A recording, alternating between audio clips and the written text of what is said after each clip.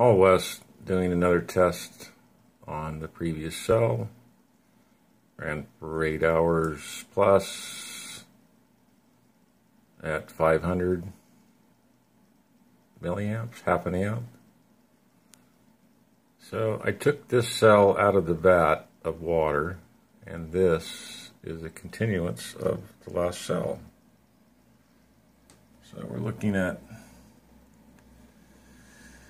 35,000 seconds.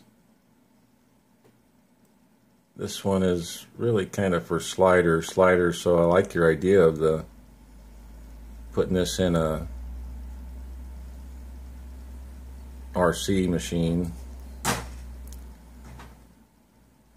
It's got another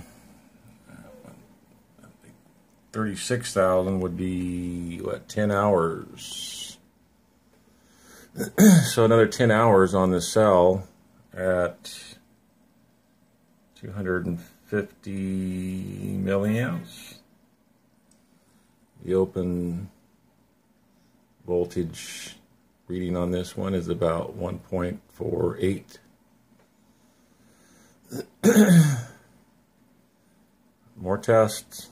This is actually a dry, not a dry, but a damp cell, not a in water. So there you go, slider.